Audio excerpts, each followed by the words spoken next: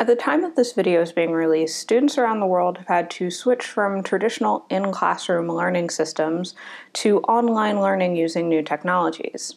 And while pandemic is certainly an extenuating circumstance, it does reflect an existing trend of the increasing use of technology in the educational system. How does AI fit into that? Well, that's what we're going to talk about today. You might not know it, but AI has begun to permeate our educational system more than you might think. If you're new here, I'm Jordan, and I'm fascinated by how AI, algorithms, and new technology impact us both as individuals and also as a society. And if you're also interested in that, you should subscribe to my channel to learn more. You've probably already encountered AI in your educational journey. After all, there are some tasks that clearly could be automated. One of the best examples of this is grading. In some cases, I wouldn't even call this AI. Assignments with a clear rubric don't always need an actual person to score them, especially if the answers to the assignment are pretty all or nothing. Take multiple choice exams. The SAT is scored by running your Scantron form through a machine that identifies which dots you've filled in and scores you based on that. Similarly, plagiarism checkers like Turnitin cross-reference your writing against existing writing on the internet, and if it finds a match, then it highlights it as plagiarism. However, AI can still be useful in grading that requires a bit more nuance. The program that I'm most familiar with for this application is Gradescope, although there's many others. These programs typically use natural language processing, which we've discussed in another AI 101 video, to identify grammatical issues, sentence structure problems, and generally make sure that written assignments are on topic and make sense. I could do a whole video on how an algorithm can be trained to grade an essay, but in short, these algorithms are trained with large amounts of written data that are labeled with anything from the parts of speech in a sentence to what the topic of the assignment is on. They can then use the information that they've learned from those labeled texts to analyze our essay.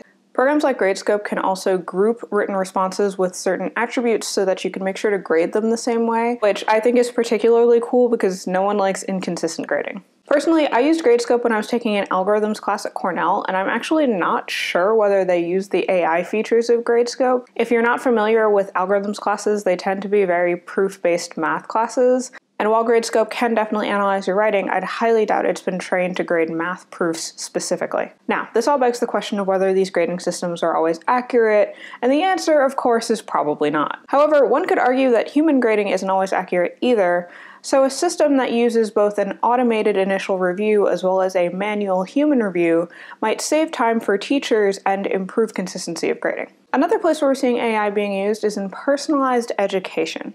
As most of us probably know from experience, just because you're in the same classroom as another person doesn't mean that you learn the same way as another person. In fact, every student's optimal learning style is probably at least a little bit different from every other student's. Generally speaking, the goal of AI-assisted curriculum development is to identify places where students are struggling in their traditional coursework and either offer them alternate courses that fulfill the same requirements or offer them alternate learning strategies that might help them pick up the material faster. Now, while I'm sure this is being used in the US, especially for children who are homeschooled, I wasn't able to find any examples of it being used here.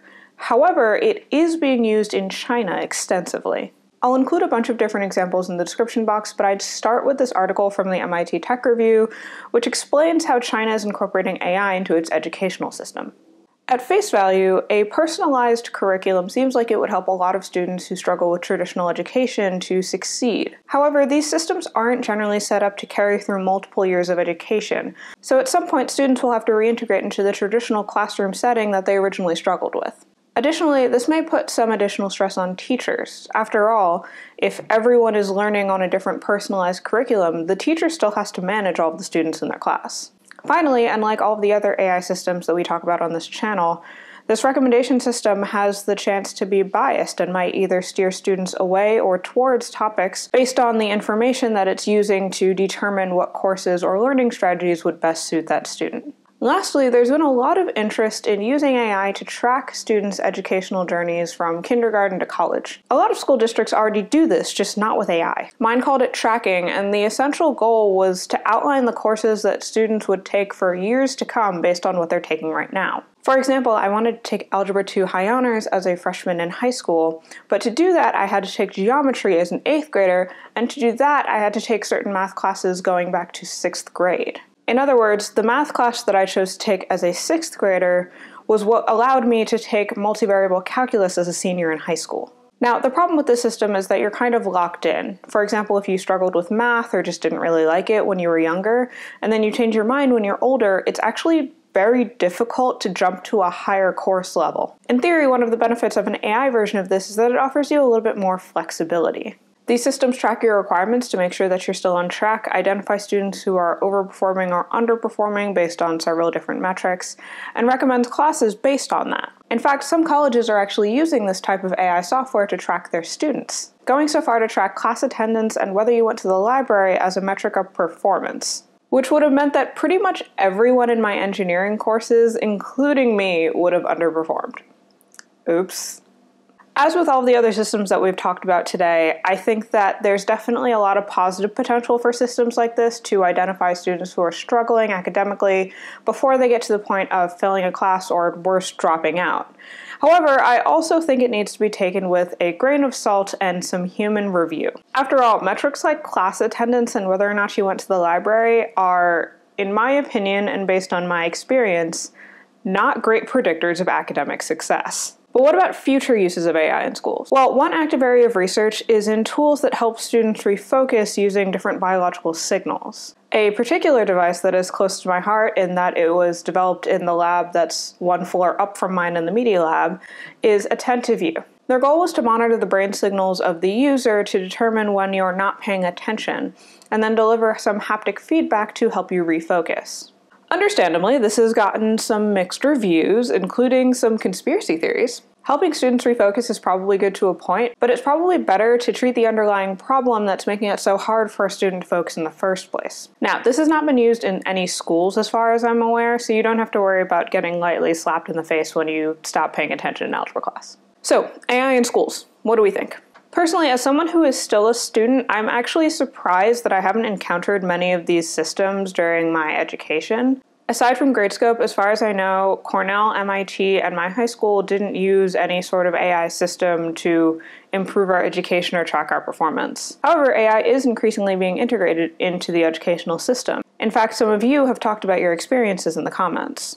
I definitely don't think that this is a universally bad idea. After all, teachers do so much for their students and don't get paid nearly enough for it. So a new technology that allows them to delegate tasks and focus more on providing high-quality education without any negative impacts seems like it would be a good thing. The challenge, as we know, is anticipating and avoiding the negative impacts. AI has biases, and we wouldn't want to implement systems that already reinforce certain stereotypes associated with gender and race in the educational system. And I haven't seen any evidence of this happening so far, but these systems also haven't been formally audited, so it's kind of hard to know. Have you interacted with AI during your educational journey? Let me know in the comments, because I'd be really curious to hear about your experiences. Thanks for watching. If you like this video, you can let me know by smashing that like button and subscribing to my channel. You can also support me on Patreon. Thank you so much to all of my wonderful patrons. Otherwise, you can find me via my human name on the social medias, and I will see you guys next Friday.